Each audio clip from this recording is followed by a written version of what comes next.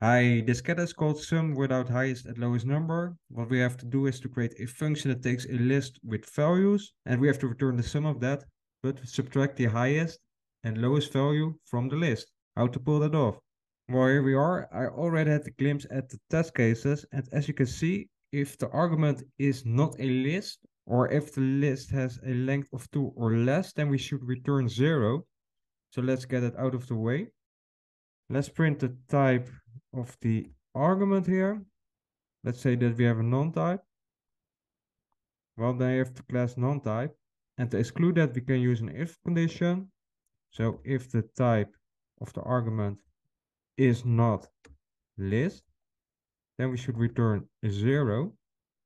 And let's say that we have a list with only 2 elements. This one.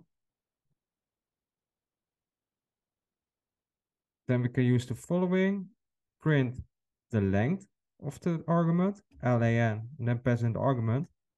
And that would be 2. So if the length of the argument is less than 3, then we should return 0 as well. So we can catch an empty list or a list with just one value as well, like you see here. And then we finally arrive at our assignment to return the sum of the list, but with the minimum and maximum value subtracted. Yeah, let's take another list here. This one, that should return 16. Let's print the list here. And it's pretty hard to subtract the highest and lowest value because the list is kind of messed up. It would be handier if the highest and lowest value would have a fixed index. How can we achieve that? Well, with using the sorted function. So we use sorted and we pass in the argument. And as you can see, it prints out the list in ascending order from the lowest value till the highest value. Yeah, let's assign that to the variable array. And now it's easy to access the lowest and highest value by the index. So let's print the lowest value and the highest value. The lowest value would be the list and then the first index indicated by index 0. And the highest value will be the last index indicated by -1.